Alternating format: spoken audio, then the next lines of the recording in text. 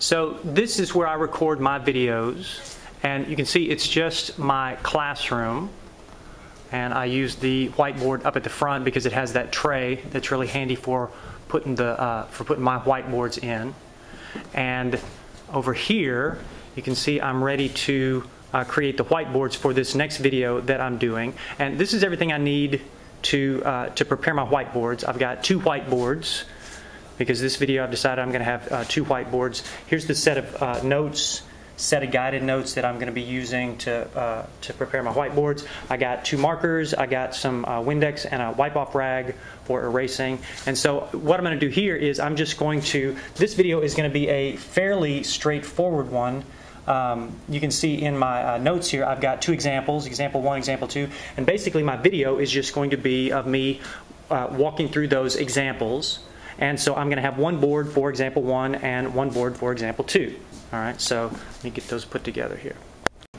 Okay, so now you can see I've got my 2 whiteboards that I've prepared now. And you can see all I've done here, this is board number 1. And all I've done is up here in the top right corner, I've got the, kind of the name of the video, what this particular video is going to be about, compounding interest. And on board number 1, I've got example number 1. And again, this is just from my notes.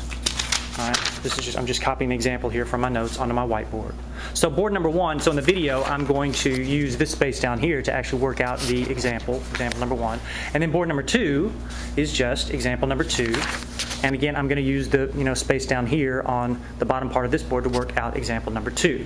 All right, so the next step is to take my boards and to set them up over here on my on the tray on my whiteboard for the making of the video.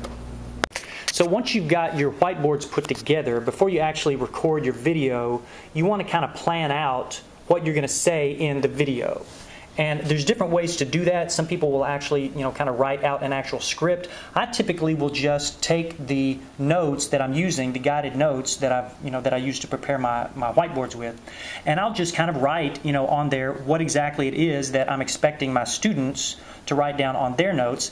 And this also kind of lets me kind of work through, what exactly do I want to say, what do I want to write on my boards as I'm going through and explaining what I'm doing in the video.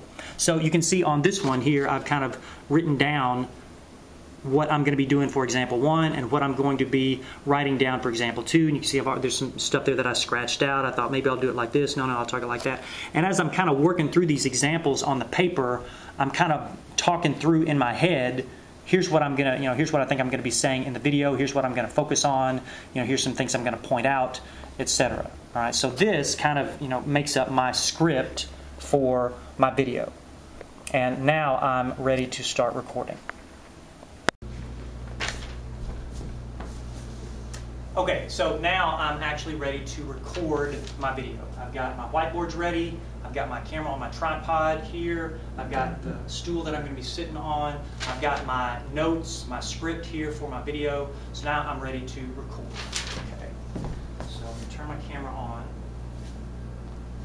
and make sure I've got everything in the frame like I want it. Yes, I do. And so let me do my frame check. Just to make sure that my head is in the frame where I want it. Okay, this is a frame check for compounding interest. Making sure my head is in the frame.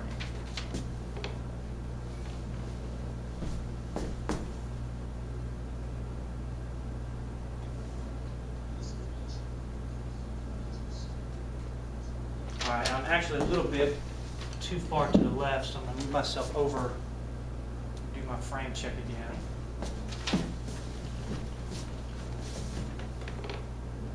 Alright, frame check number 2 for compounding interest.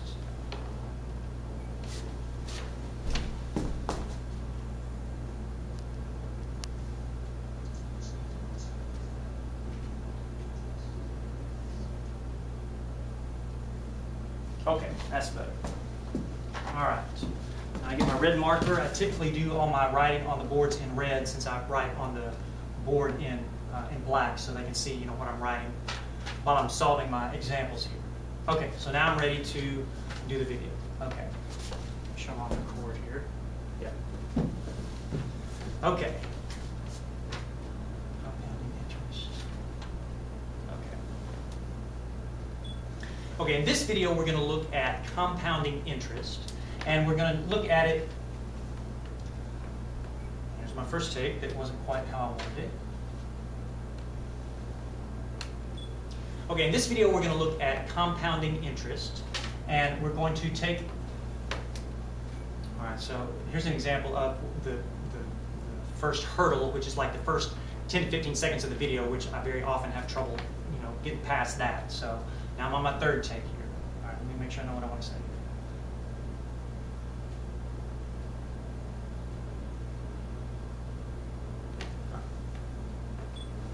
Okay, in this video we're going to look at compounding interest. So let's take a look at example number 1 from your notes.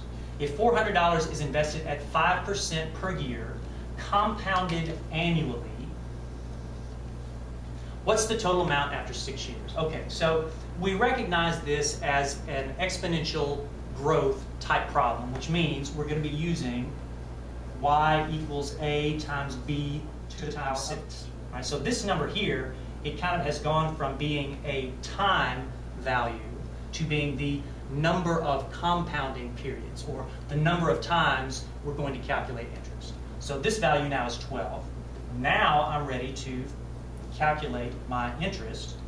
400 times 1.025 to the power of 12, and I punch this into my calculator, and I find that the total amount in my account after 6 years is going to be $537.96, or a little bit more than I would have gotten if I had used annual compounding. Now already, there's things about this video that I'm not crazy about, all right? I wish that I had a little bit more room over here, because I had some other stuff that I wanted to write down here about number of compounding periods.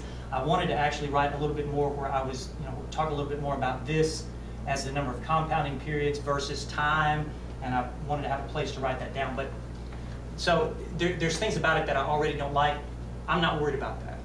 I'll take care of that in a future version of the video. For now, this is better than what I currently have. So I'm ready to upload this to YouTube and call it good. All right, so now I'm finished with making this video. Next step, upload it to YouTube. Okay, so now I'm ready to upload my video to my YouTube account, which you can see I've got my browser open to my YouTube account here.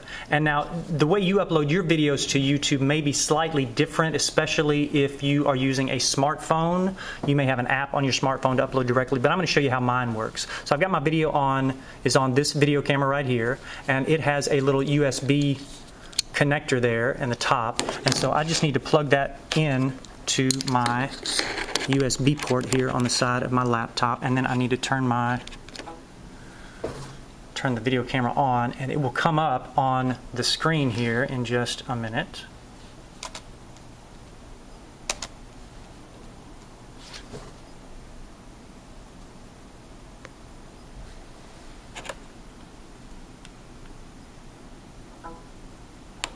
There it is.